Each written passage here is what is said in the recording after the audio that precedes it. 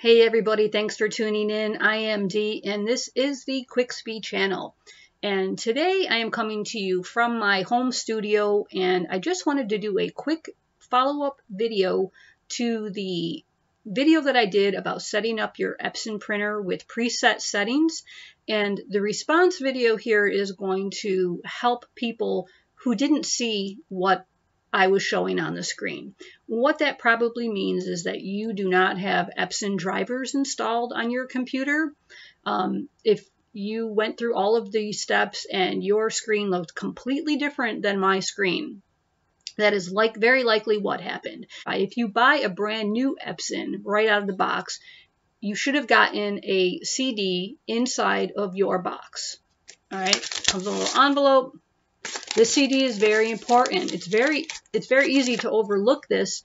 You might think that it's just a warranty or it's the user guide on CD, but it is not. It's very important that you install this on your computer because it will give you all of the print settings that you need. Another reason you might not have the drivers is maybe you're working from a tablet or something like that and you don't have a CD slot. If you don't have a CD slot, you certainly can't install this. I'm going to show you how to install the drivers at the EPSON.com website, so that will also be included in this video. And finally, maybe you bought a used EPSON printer.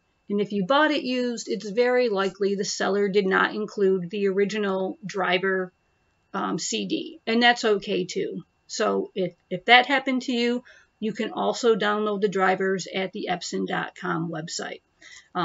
I'm going to show you both. This CD is actually for the 3750 model. We did just get that. We couldn't really resist the pricing. We got it refurbished on EPSON.com. And so we logged in one day and saw that they were drastically reducing the 3750. And so we did buy it because we do sublimate from various locations in people's homes and in our office. And it's just nice to have as many printers as you can possibly afford, especially if something's going to go wrong.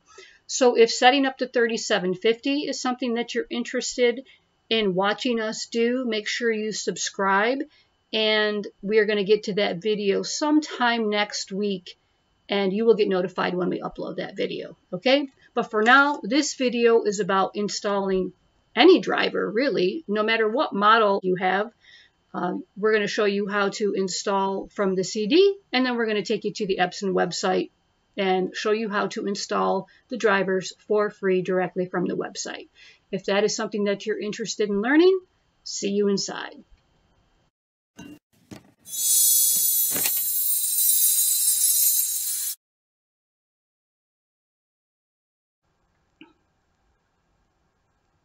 All right, everybody, so let's assume that you don't want to even mess with the CD, or you don't have the CD, or you just are working from a device that does not have a CD slot. So in that case, we're going to go to EPSON.com. Make sure you're at the real website. And there are a couple things you can do. You can either type your model right into the search bar, or you can go to support and go under printers and kind of go the background way. I just like to cut to the chase. Let's just say we have our model, the 2720. You type in whichever model you have, okay? So 2720, I have it in, and I can see over here, the 2720 is learn more or support, and we are going to look at the support.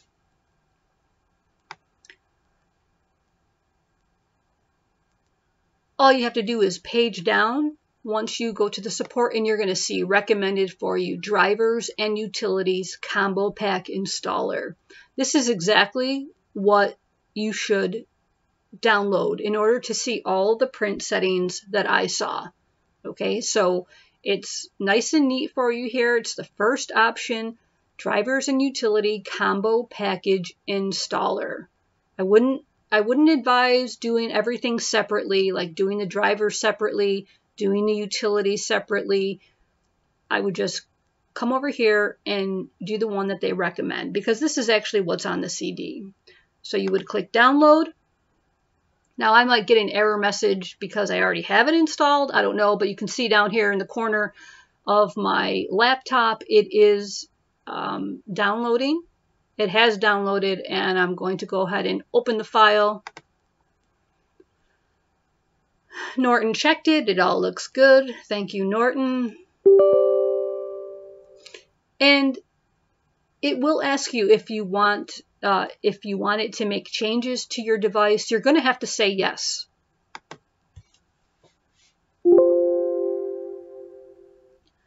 And you can just see right here, this file contains the installers to obtain everything you need in order to use your EPSON EcoTank 2720. Click OK to continue. All right. I am not going to click OK to continue because I already have it installed on this computer. But from here, you know that you're in the right place. It is telling you that this download will give you everything you need in order to use the model. That's all I would say, is double check you've got the right model selected, click OK, and then go through the motions. So that's about as easy as it gets. And now we will cover the CD option if in fact you do want to go ahead and use the CD, and if you have the capability to use the CD. We'll get into that now. And oh my gosh, I am so sorry for the video you are about to watch. I taped that a long time ago using just my cell phone, and I just rewatched it, and man, it's really bouncy. Sorry, but you could just go to EPSON.com and download the drivers for free. It's a lot easier, actually. Okay, here we go. Sorry.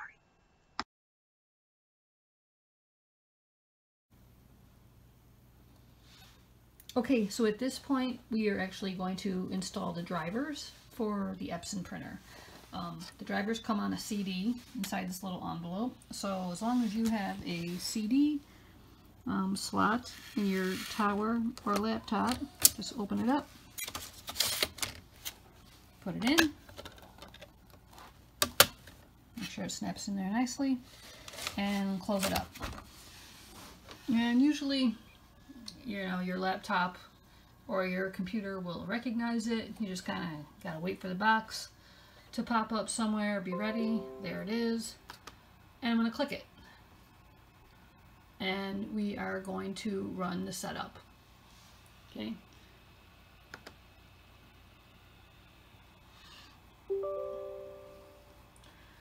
Do you want to allow this app to make changes to your device? Yes. A newer installer was found. Would you like to download it? Yes.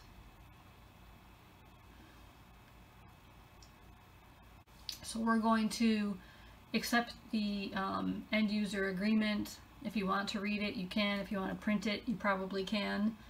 I'm just going to accept it. What are we going to install? We are definitely going to install the EPSON drivers and the utilities.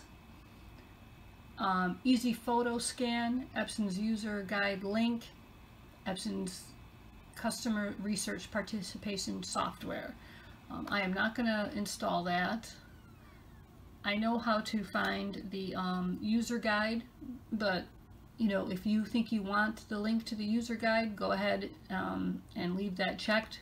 I just know how to get the user guide, so I don't really want it. And easy photo scan, if there is something called easy photo scan, I think I might want to see at least what that does. And if it's not good, I can probably go back into my settings and delete it.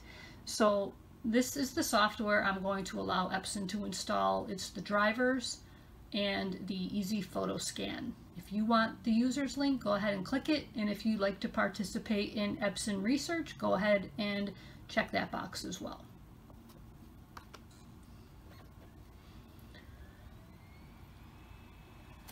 And at this point, it's probably just, you know, a matter of time. We're probably going to go through the setup process, the green bar process.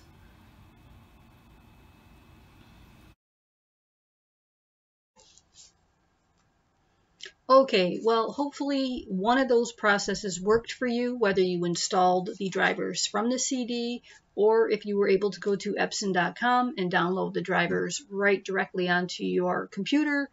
one of those should have worked for you, and now you can go back to that video with all the print setups and see exactly what I see on my screen when I print from the 2720.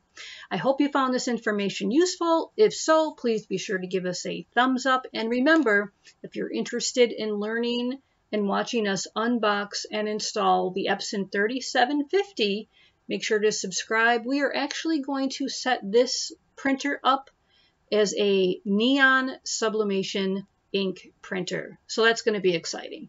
All right, guys, see you in the next video. Take care. Bye.